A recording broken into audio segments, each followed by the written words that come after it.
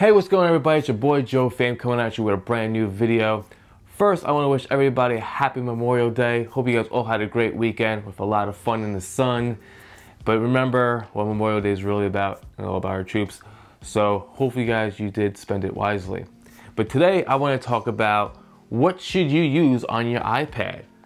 Should you use Final Cut Pro, which just came out, which is only $5 a month or $49 for the year with a 30-day free trial? Or do you use the free version of Davinci Resolve, or you could pay the additional $90 or $100, I believe it is, for additional features. But you only have the cut and color page. There is shortcuts you can add to get like access to edit page, but it goes away every time you restart Davinci, so you're still basically left off with just the cut page and the color page. But then you got Final Cut Pro now, which basically does everything Final Cut does, and they finally came out with the update. So I'm going to be editing this actually on Final Cut, probably on the desktop version, not the iPad version. Usually I always use Davinci, so I actually had to change my camera settings because I usually shoot B-roll, but today I'm going to shoot ProRes just so I can edit in Final Cut for this video. And why is because they have a cool feature that they added, which I do want to test out, and that is the background removal. As you can see, I'm in kind of like a boring background, so I'm going to see if I can spice it up. But they do have some restrictions on Final Cut that tells you how you should edit the video. They said make sure that you have proper lighting, and to make sure you give a couple of seconds when you pull away, or you guess you walk into the clip. So I'm going to do that. And I walked away. It's empty. And now I'm back. And I'm just gonna test out this feature and see how well it works. It may not work best because I don't know how much depth I actually have behind me. Also, the lighting is just natural lighting I'm using right now. I really don't have any lights set up for this purpose. I just want to test it out thoroughly. So you guys are gonna see it after I edit it. Right now, I don't know, but you're gonna see it after I edit. So you can let me know in the comments what you guys think, what it looks like when you add this feature to it. And you can also doodle with the pen from there. So you can transfer it from your iPad to your desktop. The only thing is once you go there, you can't go back. So it's like, once you go to your Mac, you can't go back. So it's kind of, yeah. Hopefully they fix that in future firmware updates, which I'm assuming they're going to. I mean, especially you're gonna pay a subscription base now, that everything I feel like is gonna be updated more frequently. They're always gonna add new features, new transitions, new titles, which they already added a couple because it's been forever. And you gotta think about it, Final Cut was a one-time payment, right? So the updates weren't frequently, they weren't always updating things or fixing things because it was like, hey, you paid for it once, you get around to it, we get around to it. Now it's subscription based, so now I think they're gonna put more time and effort into the iPad version to make it pro. And like I said, you can only use this app on the M1 chips and up, and the latest Bionic chip, I think it was like the A16 or something. So basically the newest stuff will allow you to use Final Cut and Logic Pro on your iPad. So it's cool because this is the exclusive 12.9 M1 when it was overkill, when it was, I got the 16 gigabytes of RAM with 4 terabytes of storage, and we're like, maybe we're gonna get pro apps, maybe we're not, and then everyone realized we didn't get it, so they all returned them. But I kept mine because I actually like it. I use mine for when I go out and I DJ, and I connect it for ceremonies. I'll do another video regarding that. But this is still very handy, and I used it on film sets and everything. So I still use this iPad, not as much as my MacBook, but it's cool that it's here, so it makes me kind of want to use this more. With the M1, actually I think it's kind of faster than my M1 MacBook Air. So that's why I don't mind using this tablet now, because it is pretty much faster. Like I feel like I could skim through things a little bit faster than I could on my computer, which is really pretty cool. They got a lot of cool features. You can draw on it.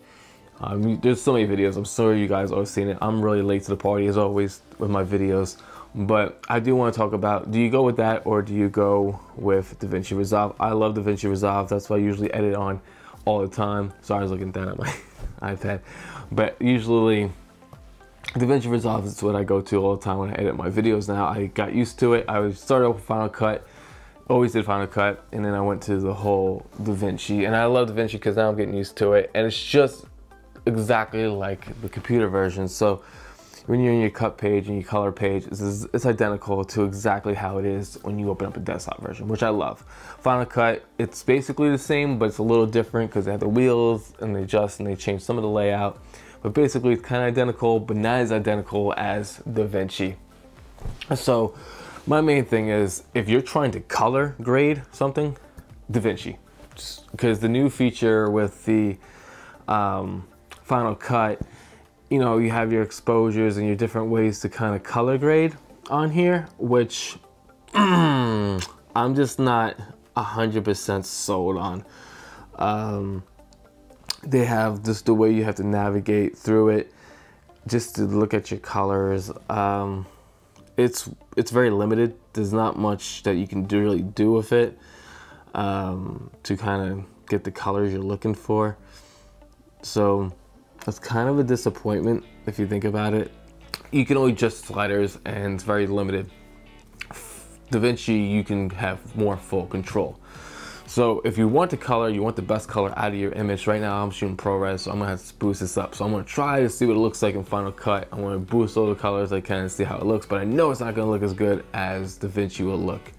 So this video is gonna be shot in ProRes and edited in Final Cut. So I guess we'll see what the final product looks like. I had to say, it's up to you what you guys want. So in the beginning, if you're just starting out and you want to learn how to get into video production maybe, or learn how to edit your own videos, there's two options I would definitely say go with. One, go with Davinci. Get used to that platform because it's great on the computer version, which is a free version, so you can use that, and then on your iPad, so you can get used to it very well. If you're strictly using your iPad and nothing really else, you can try Lumafusion. Lumafusion is still great. You know, they still add, they're always updating. They have that one-time price, and then now when they add different things, there's a little fees that they charge, which is normal though. It's not as bad because they give you a lot for like nothing. Final Cut Pro, if you use Final Cut Pro before and you just like that workflow and you don't mind paying that subscription cost of $5 a month or $50 for the year, that's up to you. I think as long as they keep with the updates and they keep adding stuff to Final Cut to make it worthy.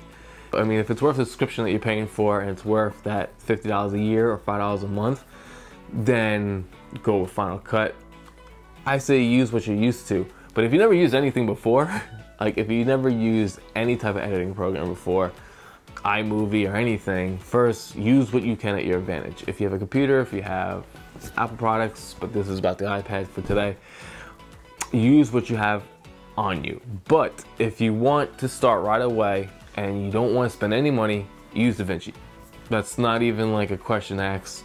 Jump into Davinci. Davinci is now coming more standardized than you think. Premiere, Adobe Premiere, it's still there, but so many people are stopping using Premiere, and Adobe is realizing that, and they're trying to fix a lot of stuff right now. Like, they're going hard to come up with a lot of cool concepts to make Premiere better, which I think they're going to. I think they have a lot of cool stuff in the works that's supposed to be really awesome. I know their transcript is probably still the best on the market, so they still have some things that like outshine other things. I still believe After Effects is better than Fusion when it comes to visual effects. So they still have like their pros for Adobe, but you're also paying $52 a month.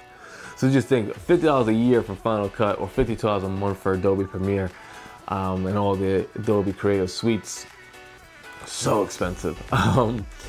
Or you go to Davinci and you can either pay a one-time fee at Davinci, it's $300, or you can use a lot with the free version. You can basically do 90% of the things you want to do with the free version, but definitely the studio version is well worth it because it's one-time price and it's forever upgrades forever.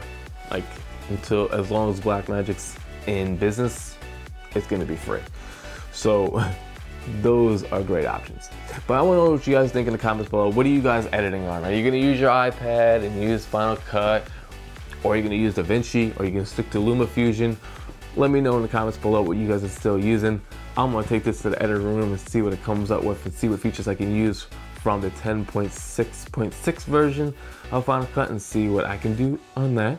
But this one's just to tell you to decide what do you want to use, either Final Cut or Davinci on your iPad or Lumafusion. Like I said, coloring, stick to Davinci, hands down. You want to color your videos to look amazing? Davinci, not even a question. That's it. Final Cut is great if you're used to Final Cut. Davinci is amazing, and Lumafusion is great too.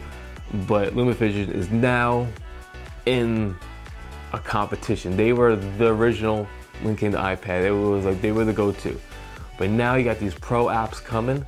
Now you got Final Cut and Davinci both on the iPad. I'm sorry, Lumafusion, unless you're targeting like the older devices that are not M1s or whatever older, then that's perfectly fine. But anybody who's new with technology and up to date since like 2021 and up, Davinci or Final Cut your main go-to, hands down. Adobe Rush, that's garbage, don't even use it. That's my personal opinion. But yeah, so I'll see you guys in the next one. Like I said, make sure you like, comment, subscribe, and I'll see you guys later. Peace.